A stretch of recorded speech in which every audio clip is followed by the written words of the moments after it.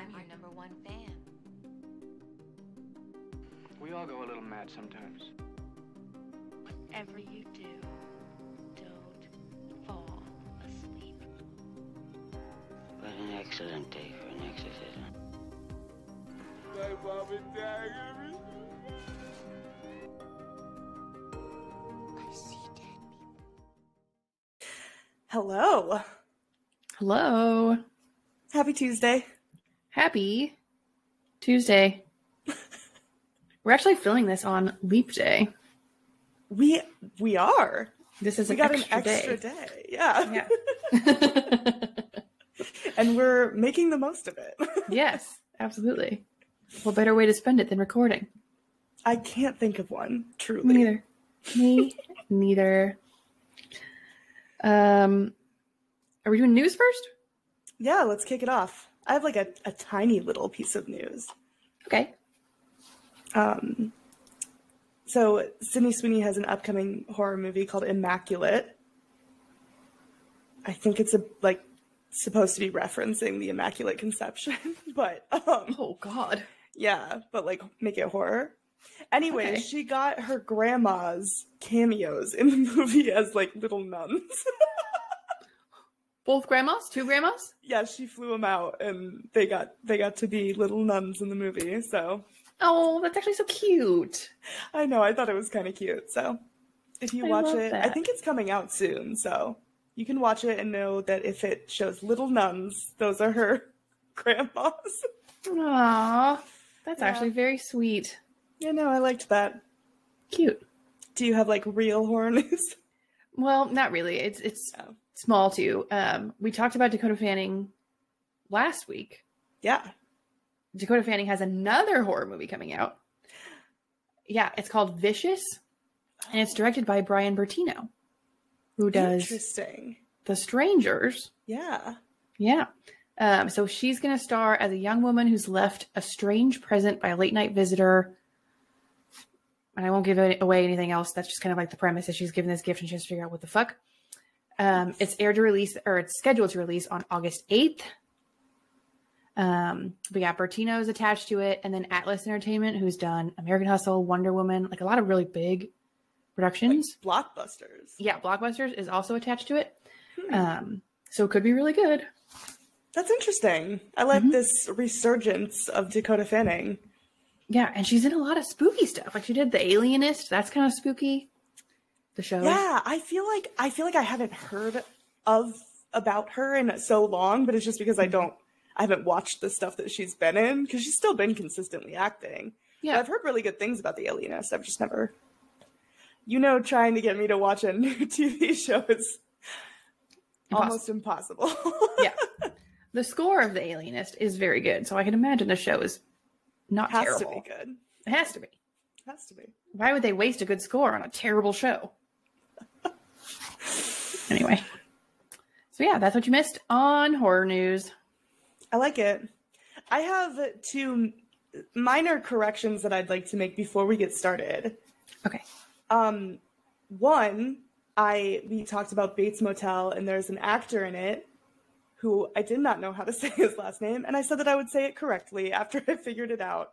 So, Max Tyriot. You're welcome. I did it. Thank you.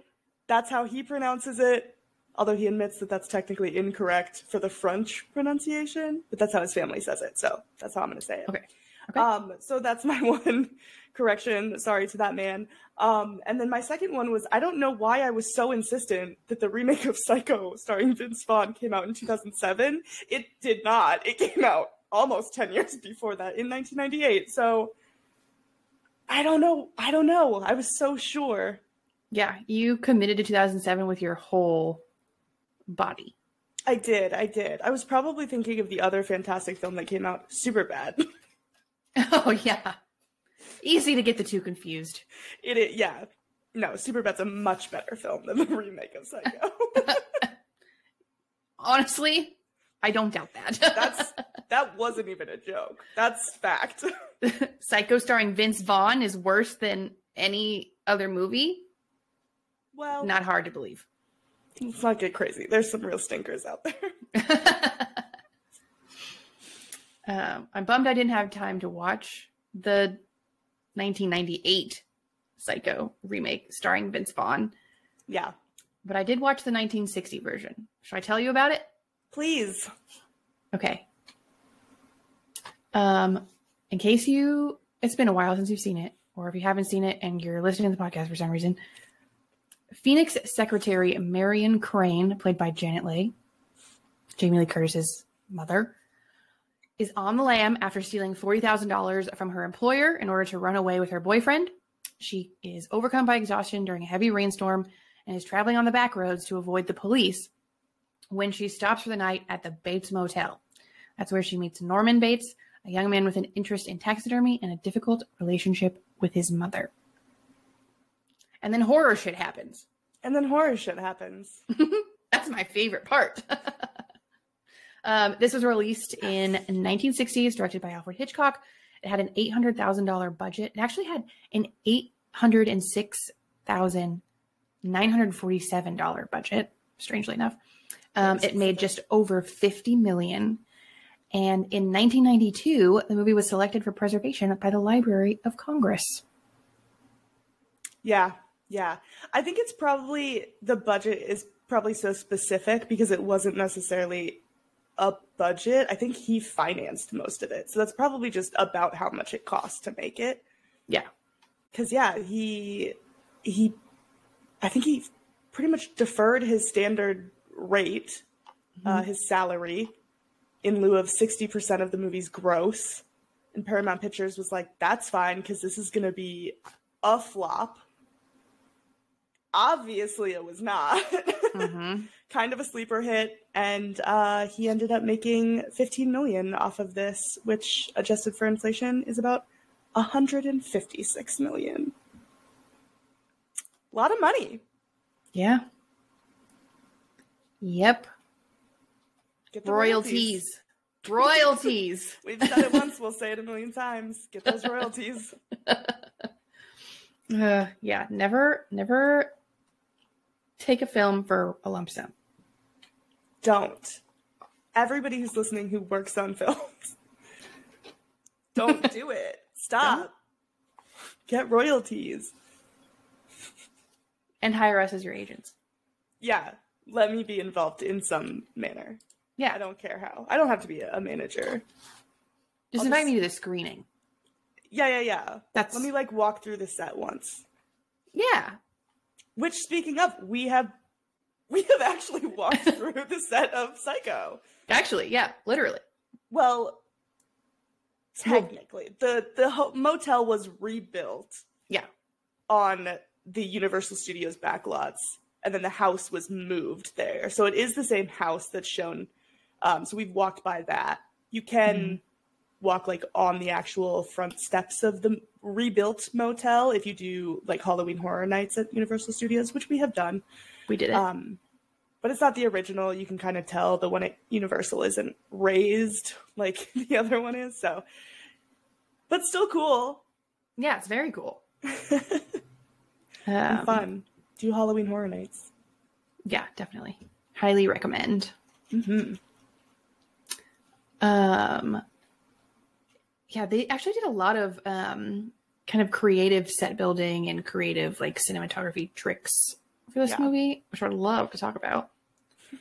My favorite is how they filmed the shower head scene. Yes. It's so cute. Well, not cute exactly, but there's a scene where you're looking into the shower head, essentially. Alfred Hitchcock had a 6-foot diameter shower head built for this scene, and the middle of the shower head didn't squirt out any water so that it would squirt around the camera that was underneath it. So when you're looking at that shower head, it's actually a massive shower head. Yeah. Which is kind of fun. That is fun. Yeah. I do think we've talked about it many times that I'm a fan of practical effects rather than CGI. Not always. I think CGI can be really nice to enhance practical effects, but yeah, I think we've become so reliant on it now that it's just actors in front of green screens, and I don't find that interesting. But it's fun to learn about older movies when they didn't have that technology, so they had to be creative. They had to figure out these ways of shooting certain scenes like that. Like building a giant shower head. Yeah. Not gonna lie, I eBayed the shower head to see if it was like floating around, and I couldn't find it anywhere. Yeah. But how fun would that be? I can't imagine actual props from the movie Psycho just floating around on eBay. You never know. I feel like they'd be snatched up or in some museum or something. Yeah, probably. But still, you never know. Yeah. You never know. We talked briefly in the predicting the plot of last episode that this movie is in black and white. I thought that was because it had to be. No. It did not have to be. That was a choice by Alfred Hitchcock. It was. Because he thought it would be too gory in color. Yeah, and it was also cheaper to do it in black and white. So, two reasons. Yeah. But yeah, there were definitely a lot of things that didn't fly as much back then as they do now. So you couldn't really... I think... Is this the first movie that shows blood? Or one of the first movies? No, but you know what it is, the first movie? The first movie to show a flushing toilet. A flushing toilet? That wasn't allowed. But why? I think because it was crass. I don't know. It was an FCC ruling that you weren't allowed to show toilets flushing. Things were a lot stricter back then. And so basically they tried to make these things integral to the plot so that they couldn't cut it. And that's why she's flushing the money, because that has to be in there for the plot, right? Yeah. Well, she didn't flush the money. She flushed the note. Right? Note. Yeah. Okay. Yeah. Okay. The paper down the toilet. Mm-hmm. So yeah, they did things like that to kind of push the boundaries and get away with things that you weren't allowed to get away with until this movie. Yeah. I could count on one hand. I can't even think of a movie where a toilet is flushing. Like The only one that immediately comes to mind is, what is it, Dumb and Dumber? He's like, there's shit everywhere. Oh no. I think they tried to flush a toilet in that, but I could be wrong. But by then it was fine. You could do it. The only movie I can think of is actually entirely about flushing toilets. It's called Flushed Away. It's the claymation movie. With the guy. Yeah. Well, what? Well, the rat guy who everybody says that every bisexual girl's dated a guy that looks like that. That's fair. Yeah. Yeah. Oh God. Yeah. Anyway, that movie is literally the only one I could think of. Apparently Dumb and Dumber also. But it's just funny to imagine that was at one point literally not even allowed. Not allowed. Yeah. And now we have movies with 900 fucks in them. 900 fucks. No flushing a toilet to 900 fucks. Yeah. Look at how far we've come. I know, literally society. Thank you. But this was the catalyst. This is the catalyst for us being more crass in movies. Thank you, Psycho. Thank you, Sir Alfred Hitchcock. Sure. Anyway, what were we talking about? Blood? Well, I was just trying to remember. I think it was one of the first movies that showed blood. It wasn't actually blood. I think everybody kind of knows by now that it was chocolate syrup. But fun fact, if you didn't know, that's what they used because it looked better in the black and white. Mm-hmm. And it was still so tame. Yeah. Oh, very. Like, there was not a lot of chocolate. Like, what did they use? One bottle of chocolate syrup for the entire movie? Well, and they cut back from this is based on a novel by Robert Bach, I think, or Bach. I don't know how to say his last name. Tune in next week for another corrections corner where Cassidy. One day I will figure out how to say every name ever. Block, I think. Anyways, it was written by him, and in the novel, he beheads her afterwards. So it was actually tamed down. He like desecrates her body. So they tamed that down a lot based on the book. But I know they also made a lot of change. Like Marion Crane was not a prominent character in the book. Norman Bates was middle-aged and unattractive and much creepier and unlikable than he is in the movie. Not that he's super likable, but he is attractive. And he's not unlikable. Yeah, I think you have a little bit more sympathy. He's got that boyish charm. Yeah. You do. Yeah. I'll be honest, I went down a rabbit hole because I started reading about the movie to prep for the episode, and I had known two things about Anthony Perkins before today. Mm-hmm. One was that he played Norman Bates in Psycho, and two was that his son is Oz Perkins, who is also an actor and director. Of course. He has done a few horror movies, which we'll watch. One is actually upcoming this year called Longlegs, and it stars Nick Cage. Oh, okay. But you would probably know him from the movie Legally Blonde. He plays David, which is one of Elle Woods' friends. He's the dorky one that she pretends she had an amazing night in the hot tub with to get him a date. Aww. That is Anthony Perkins' son, Oz. So that was the only things I knew. And then I started researching, I started reading about his life, and it's kind of tragic. He's got some like sad things. He basically, I think it's assumed he was a homosexual, but we don't, I mean, he dated men. And then he started seeing a therapist. Her name's Mildred Newman. She's kind of notorious for having celebrity clients, but also her belief that you could change your sexuality. I think through her, he decided to go to conversion therapy. And one of his friends is Stephen Sondheim. Oh my God. Yeah, he has described Mildred Newman as completely unethical and a danger to humanity. So that was his therapist at the time. Jesus. So yeah, I think he felt like he had to change. He did end up marrying a woman.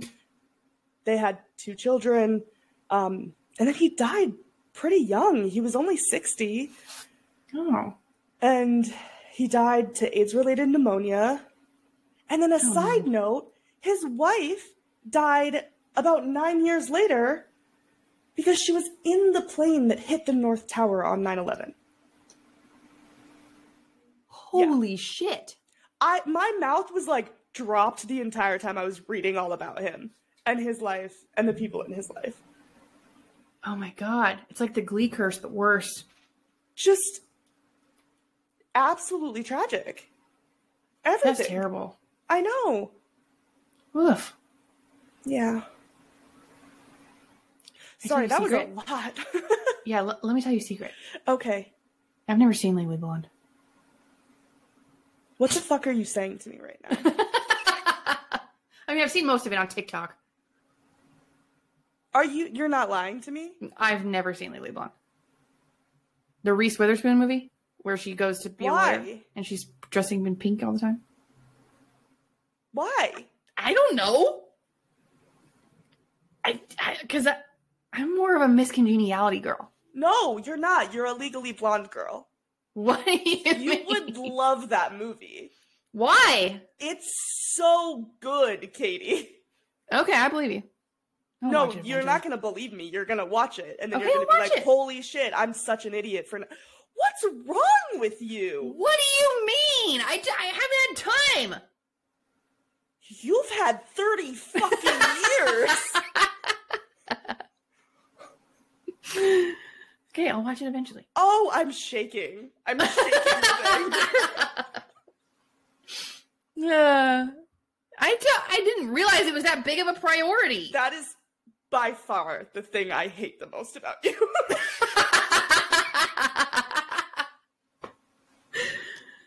my god. Well. Sorry, I don't know what to say. Sorry, and then you're watching it tonight. Okay. God. Cut the podcast. We're done. Oh my god. I have no right to be here. That's it. No. Okay. We have to move on, otherwise I'll talk about it for another hour and a half. Okay, all right. Well, let's circle back to the black and white thing. Just for a second. Alfred Hitchcock also said he wondered if so many bad and inexpensively made black and white B movies did so well at the box office, then why couldn't... I don't know what I'm trying to say. Let me just start that over. He famously said. He did. Okay, wait, hold on. I don't understand. I know what I'm trying to say, but I don't know what I wrote. Yeah. I believe in you. Okay, wait. Okay. He also wondered if so many bad, inexpensively made black and white like B movies did so well at the box office, what would happen if like a really good, inexpensively made black and white movie came out at the box office? So that was kind of his goal with releasing this movie. It did well. It did well. He made his point. Yeah, I guess. Can I be honest? I don't really like Alfred Hitchcock. Guy seemed like a fucking dick. Yeah, he seems a little full of himself. I mean, but like, he did another horror movie called The Birds. We'll watch it eventually. But anyways, if I don't know about The Birds. Okay, well, the star of that, you don't know Legally Blonde. So let's I start know there. Legally Blonde. I just haven't seen it. Anyways, Tippi Christ. Hedren was the star of that. Yeah, Tippi Hedren. Yeah, got it. That's What's-Her-Face's mom. Correct. What's her face? She claimed that he sexually assaulted her while they were filming that. Shit. Also, she says that she was told that the final scene where like birds are attacking her, they were going to be mechanical birds. And then the day that they were filming, they were like, surprise, they're real birds. And just like, she actually just got attacked by birds.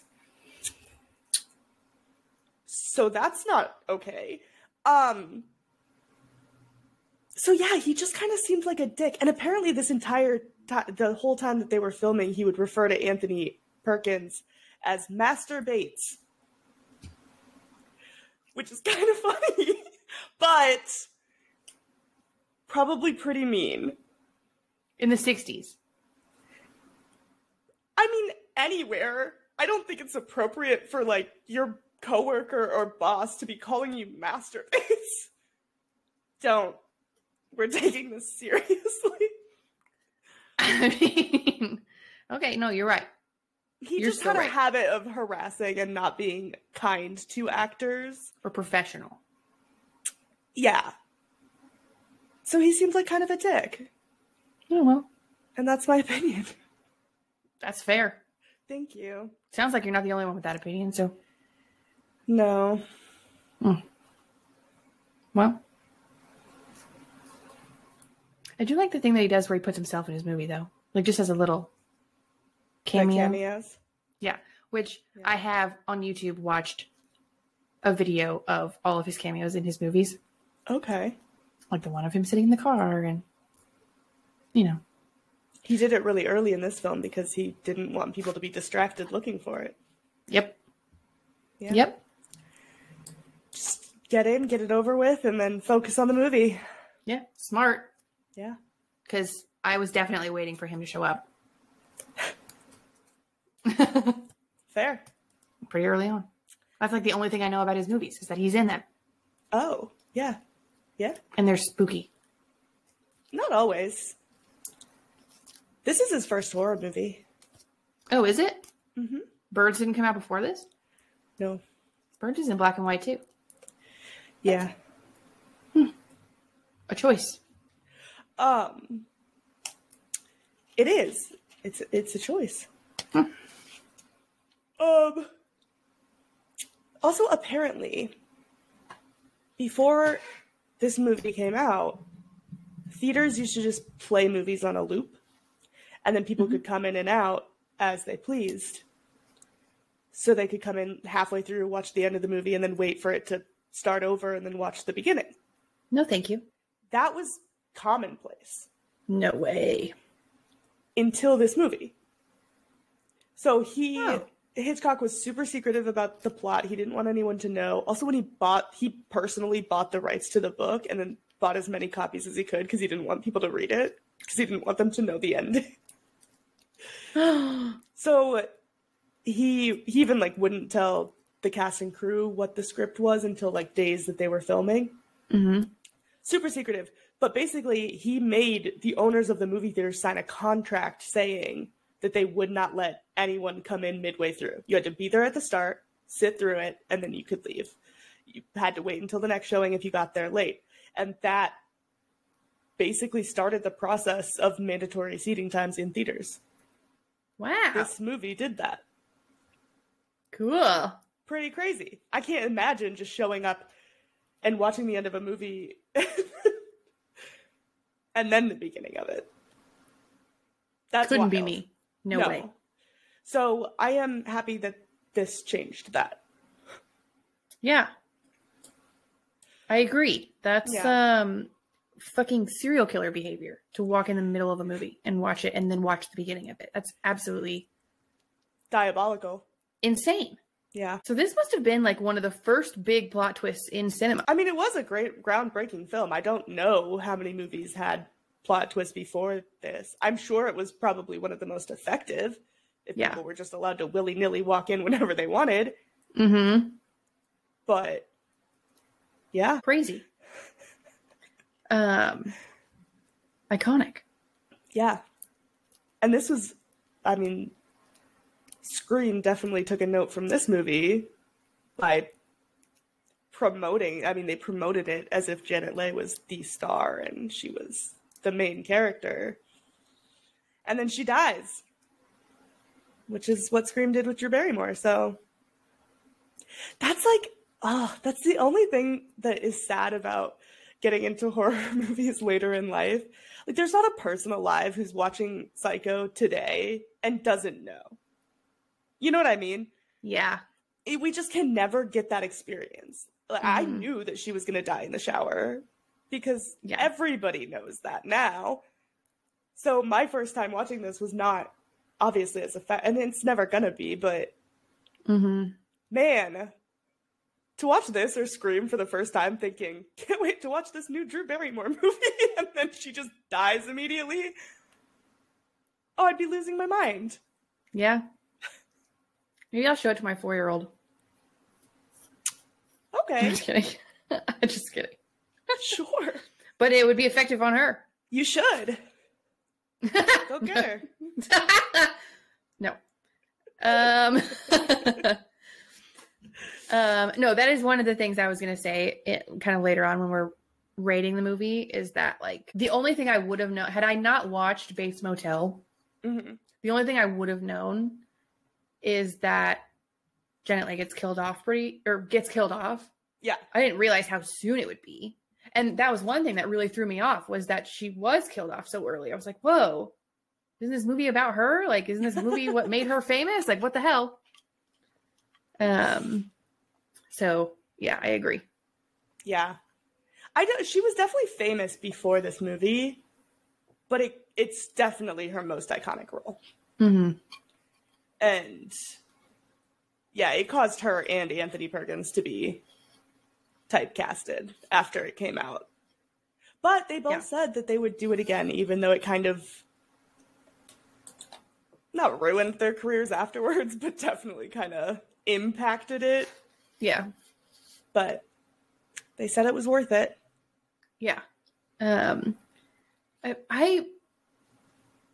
up until the very last scene, Anthony Perkins almost, for me, didn't fit the character. Like, I'm not complaining about his acting at all. His acting was perfect, but he was not who I would have like seen and then cast for this role.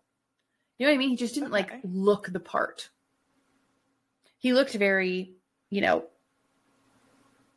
together, tidy, like, I don't know what I'm trying to say, but to me, he did not look the part. And the fact that he still acted the part so perfectly is a testament to how great of an actor he is. You would have cast Vince Vaughn.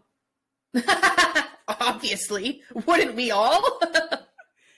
No, I guess, yeah, that's interesting, because I think because this movie's so iconic, I could not see anybody but him in the role. So he's exactly who I think of fitting the role, you know what I mean? So yeah, that's an interesting perspective, because I would have never thought that. Yeah, I mean, I have never seen him ever that I know of. Yeah. I would not have been able to tell you what he looked like before going to this movie. I've never seen, like, the only thing I've ever seen of this movie actually is the pictures of, like, the shower scene, you know? Okay. Obviously I knew what was going to happen, but yeah, no, when we got to the motel and he's like, yeah, Norman Bates or whatever, like, you got to the Bates Motel and it's like inferred that that's him. I was like, oh my God, that, first of all, does kind of look like Freddie Highmore. They kind of look alike. Yeah. But Freddie Highmore is a little bit more like creepy alien looking, you know? In a good way, not in a bad way. That's not an insult or anything. I'm into aliens just as much as the next person, but maybe more, probably. Stop. But yeah, no, I just, like, you don't look at him and think murderer. I do. It's because he played the part so well. Unassuming white man, murderer. Always. I have a fun fact that I think you'd like. I bet I know what it is. Tell it to me. Walt Disney. Walt Disney. Okay, tell me. Sorry. I'll tell everybody listening, since you already know. Yeah. Walt Disney refused to allow Hitchcock to film at Disneyland because Hitchcock made what Disney referred to as that disgusting movie, Psycho. Oh my God. If Walt Disney could see the horror movies that are being put out now, oh my God. He'd die again. Good riddance. No. Oh, watch out. I won't. Some people say he's not even dead. Some people say he's in cryogenic sleep. Some people believe a lot of things.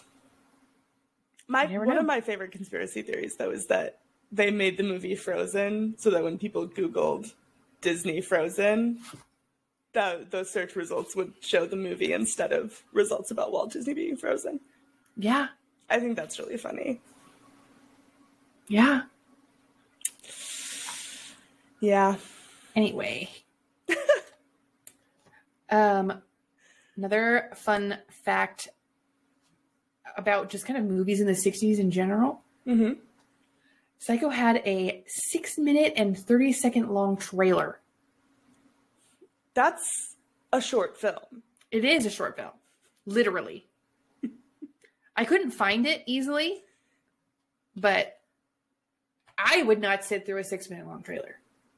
No. And where were they watching this trailer? Did they have TVs in the 60s? Yeah, they did, because the moon landing. But, like, when did they play them? They didn't play them before movies. You just said they were playing movies on repeat. So what did they just play them between shows? I had to wait 6.5 minutes while I was watching my show to, you know what I'm saying? Yeah. Where were they watching these trailers? They weren't going on YouTube. I don't know. I was not alive. I don't even think I know anybody alive. I was not alive in the 60s. Oh, I guess my grandparents. Oh, my mom was born in 1960. Would she remember? Call her up. No, she was born in 1960s. So. Yeah, but would she remember about those things, like, in the 60s? Probably not. She was an infant. Well, I mean, she was 5 in 1965 and 10 in 1970, so maybe. Yeah. I don't know. I'll ask. Thank you. Appreciate that. Yeah. I'm pretty sure this is currently the oldest movie to have an R rating. Really? Yes, because it was retroactively given to it. Oh. The MPAA, the rating system wasn't established when it came out. Oh. So it was established in 1968. And so they went back and re-rated some older movies. Mm-hmm. And this one got an R.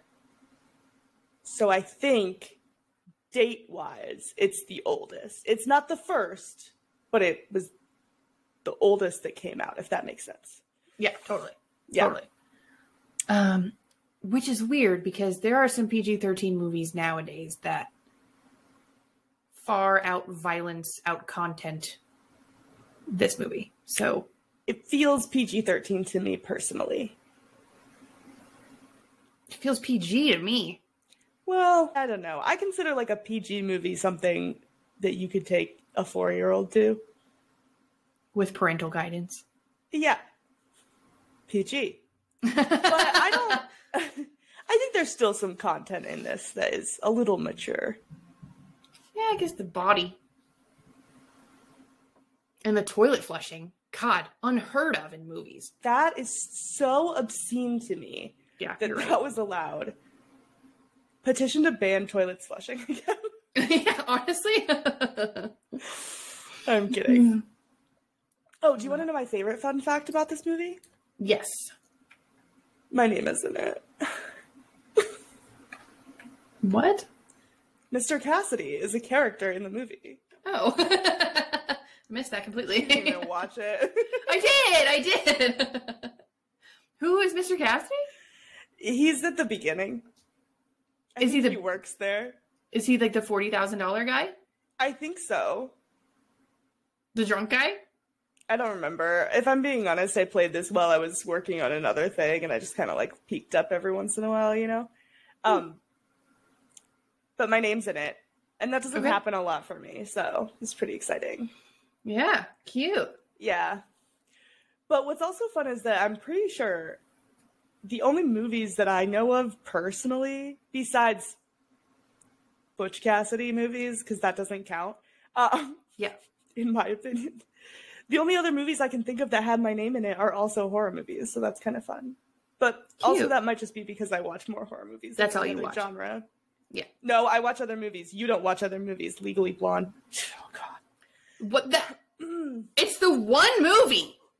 It's the movie. That's the problem. Nobody has ever said, oh, you have to drop everything that you're doing and watch Legally Blonde, or else I would have by now. Because everyone assumes you have.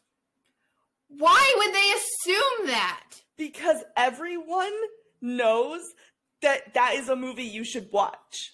Isn't it a rom-com? You don't even like rom-coms. First of all, I love rom-coms.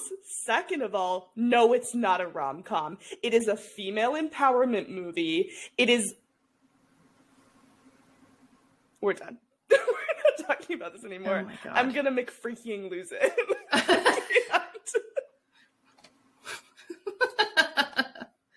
Anyway, I'm gonna watch Legally Blonde later, I guess. Yeah, you are. Okay. God. Okay, I have one other fun fact, and then we can. You make me watch like 3 movies a week. Add another one. Oh, I'm Katie, and I'm sad I have to watch good movies all the time. My friend Cassidy makes me. Anyways, last fun fact from me, and then we can move on. Okay. After this movie's release, Hitchcock got an angry letter from a father of a girl who had refused to take a bath after she saw Diabolique, which is a French horror movie. Mm-hmm. And after seeing this movie, she now was refusing to take showers. Oh, no. And so Hitchcock sent him a note back that said, send her to the dry cleaners. Which is really funny, despite him being kind of a terrible person. That was funny. He was probably serious, but that is pretty funny. Yeah. Wonder if the guy kept that letter. I would. I'll do one more, and then we can move on to ratings. Okay. So the score makes the movie. I was surprised you hadn't talked about the score yet. Yeah. Absolutely iconic score. Alfred Hitchcock knew it too.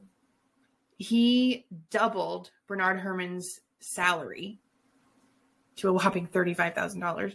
Hey. Because he knew that it was so iconic. He was so thrilled with it.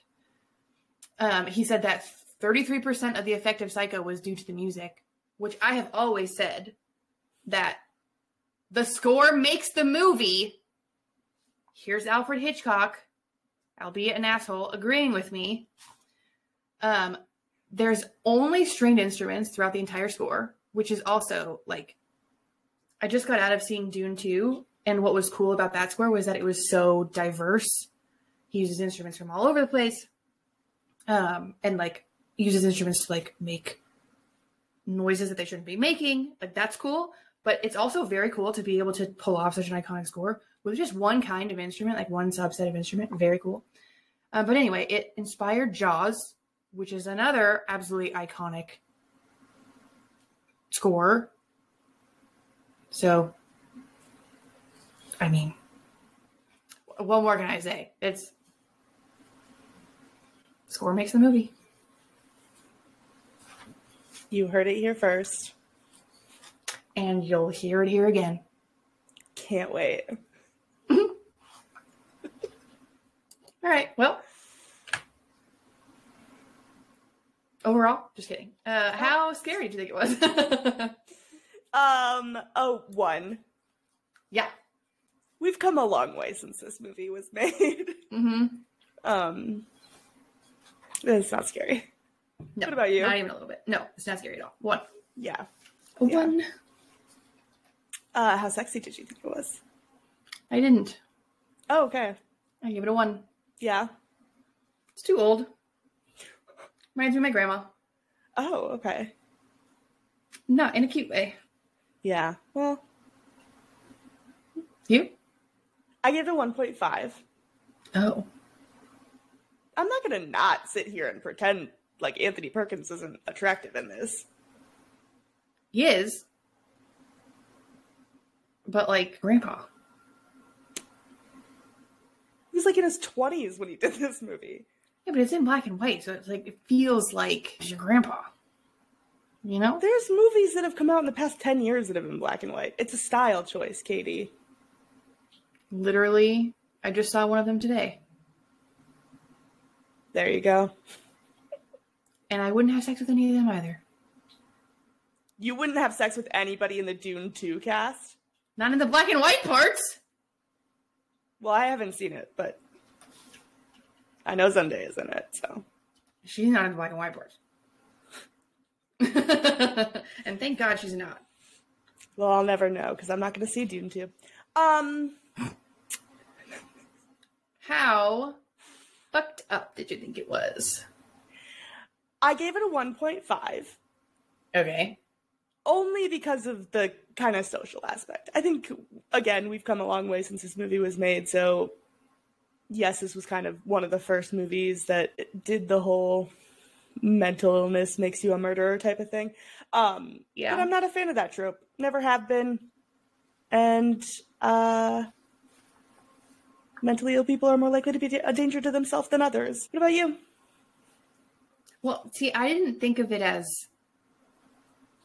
mental illness makes you a murderer. To me, it felt more like a coincidence. I don't think it's... But I think my issue with the trope is it's so often... And obviously when this came out, it wasn't often used. That wasn't... Right. You know. But now it's become such a trope of, oh, this person's a murderer. Well, they have a mental illness. It's used to kind of explain away why they're dangerous. Yeah. And that's, to me, not an appropriate stereotype to make. Yeah, which totally agree with you that should not be the reasoning behind someone being a murderer. But also, did they really peg it on to like a specific diagnosis? Yeah, they basically, in the ending monologue, said that he had DID, basically. Okay. Which I know the terminology for that has changed a little bit in the past year, so I hope that that's the current one that's being used. But essentially, dissociative identity disorder, where he was his mother when he was doing the murders, and then him. Rate it for fucked up. Oh, yeah. 1. Yeah. Didn't bother me at all. That's fair. What about overall? Okay, hard to say because it's an old movie, it's in black and white, but I can definitely appreciate all of that. It's an iconic film. Just the impact that it has had on the film industry, on society, on media is incredible. So I have to give credit where it's due, and I gave it a 4. Okay. It's kind of funny that you said that, because I also was going back and forth when I was thinking about my rating, because I think it gets tricky, right? If I'm evaluating this as a critic, it is one of the first of its kind. It's incredibly influential. It was extremely well executed. Again, its impact is unbelievable. So critically, I would give it a 5 out of 5. Yeah, that's fair. If we are rating it based on how much I personally enjoy it, and if I'm gonna like watch it on the weekends type of thing, it's like a 4 out of 5. So yeah, it's kind of like it's that distinction of best versus favorites, right? Where it's not my favorite movie, but is it one of the best movies? Yes. Yeah. I can watch Spice World and know critically that movie is horrendous. I fucking love it though, and I'll watch it anytime someone asks. That's kind of what I did though, is I split the difference. Like, yeah. Did I like the movie? Not especially. It didn't do anything like really interesting that I didn't know was already coming. But at the time, that was iconic. So for me, it's more like a 3, but like just the impact that it has had, is a 5. So that's where I got the 4 from. It is interesting when you watch this movie after you've watched a bunch of horror movies. You're like, oh, this is so full of tropes, but it wasn't at the time. Yeah, it was what not made the tropes. So yeah, yep, yeah, for sure. Yeah, but the real question is, would you survive? Well, no. Yeah. No, yeah. Okay, great. Yeah, because I'm not stealing $40K, which is more like $800,000 or $400,000 in today's money. I'm not stealing that much. A little less than that. Slightly less than 400,000 is where her cutoff is. Yeah. So I'm not on the run. Yeah. I know better than to get into the hotel industry. So I'm not Norman. Great. Or his mom. So honestly, I think I'm getting off scot-free. Yeah. For once. I do live in Phoenix, though. Yeah. Because that's the thing. Are you even staying at the hotel? Are you investigating a crime? What's your role in the situation, Katie? Yeah, I don't think I have one. I am in no way affiliated with this movie. I think the rules are that you have to put yourself in the situation. Okay, yeah. So if I'm Janet Leigh, I'm not stealing the money. I'm not going on the run. I'm figuring it out. Great. There you go. At home. Yeah. Staying in Phoenix. Yeah. Yep. Sorry, Dylan, but I would not go. I would not do that for you. Great. Yeah. Well, yeah. What about you? I think so. Yeah. Because I agree. I'm not going to steal $400,000. No way. No. And yeah, so I'm not going on the run, and And even if I was investigating someone's death or someone's disappearance, I guess, I'm not going into a creepy old house by myself. I'm staying with the person I came with. I'm not separating like the two at the end did, you know? Lila and Sam, I think. Yeah. I'm not separating. Yeah, so. Fair. I think I'm all right. I also think I could take Norman. He's pretty lanky. Yeah. So. Which reminds me of one thing I was going to bring up. We don't see a lot of horror movies, or I haven't seen a lot of horror movies, you probably have, where the original protagonist is also kind of like the bad guy. Like she was originally, like at the beginning of the movie, she was portrayed, I'm talking about Janet Leigh's character. On the run. But, well, no, she was portrayed as like this, you know, put together. She's a secretary. She's been at the same job for 10 years. And then she steals $40,000. Yeah. That's a lot of money in It's a lot of 1960. Yeah. Yeah. And then she's kind of on the run and lying to the police, and we don't see that a lot. It was just fresh. Yeah. That was fun and fresh for me. Yeah. That we were following someone who was not like A little trying to get morally away from the gray. bad guy. Yeah, exactly. Yeah. Yeah. Yeah, that was just fun and interesting. Little tidbit. I like it. Yeah. Anyway. So we both lived. We both lived. Excellent. Great. Next week, we're talking about a newer movie that's out. It's called Stopmotion. Do you want to predict the plot? No, I think you should. Okay. I have seen the trailer. Oh, I haven't even seen the trailer. So I have some knowledge. Oh. So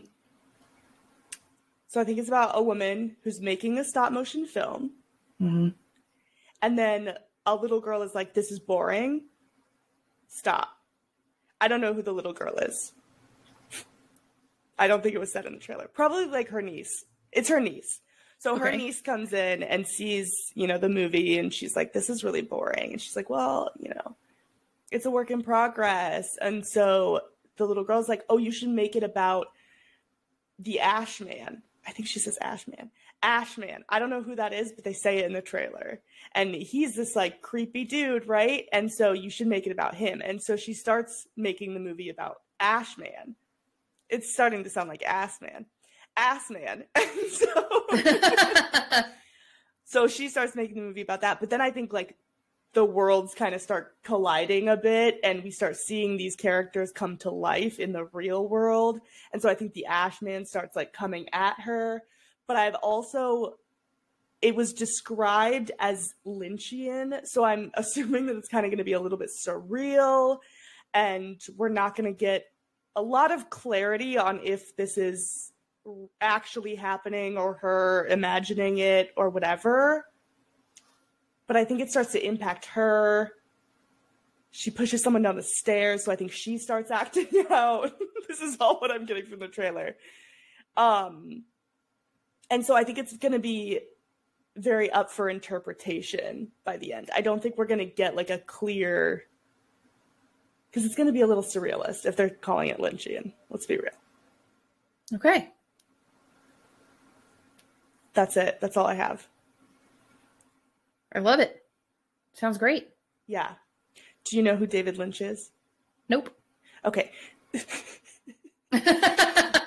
Lynchian is a word to describe based on the director David Lynch. Okay. He does some surrealist movies. He did Twin Peaks. He did Eraserhead. And you're going to love this. He did the original Dune. Oh, did he really?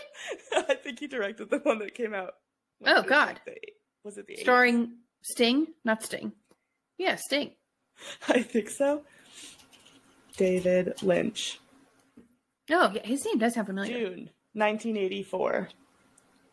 Yeah, but I think the best example is Eraserhead. Like, that is very what people think of when they think of Lynchian, which it's very conceptual, very surrealist. Like Beau is Afraid. Metaphor driven. Yeah. Like, yeah. We'll watch Eraserhead eventually. Is it horror? Yeah. Cute. It's in black and white too. Great. Love that. Whoa! Sorry, I dropped my chapstick. It was open. That was scarier than all of Psycho. Yeah. Not hard. Not a really high bar there. For its time, I'm sure it was terrifying, but chapstick in my mouth now. Disgusting. Yeah. Anyway. Get yourself together. Seriously. Oh my God. Well. All right. That's it. That's all we have. I mean, there's like, we could talk for about 3 more hours about all the fun facts about Psycho, but we're not going to do that. So if you want more, just go look it up. You can find treasure troves of information on that movie. So IMDb alone has plenty. Oh, you could scroll for hours. Mm-hmm. All right. Well, bye.